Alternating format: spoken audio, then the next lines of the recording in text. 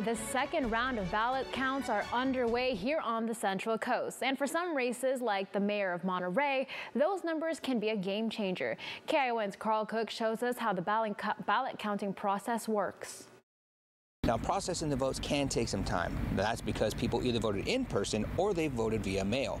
Election officials hope they'll have the latest numbers up soon. Along the way, we have audits and checks and balances to ensure that we have an accurate count. With so many people voting in different ways, it can take time to validate the ballots. So how does it work? So someone came into a polling place and they were able to sign the roster on Election Day and vote a regular ballot that was counted that night.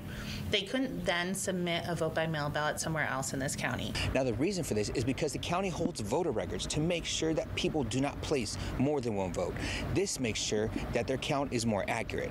Now, waiting for these numbers can be a little nerve-wracking, especially for close races like the Monterey mayor. In fact, we actually checked in with both candidates. You know, it's proving to be true in regards to what we anticipated, which was it was going to be close, and that's why turnout is so important, in that every vote counts. I appreciate them taking their time and being thorough about how to handle the election process. I mean, it gives me greater confidence in their ability to be able to do this right and be accurate as possible. Now, the election office also tells me that if there are people who still have questions or concerns, they can stop by the office and view the process via the observation area.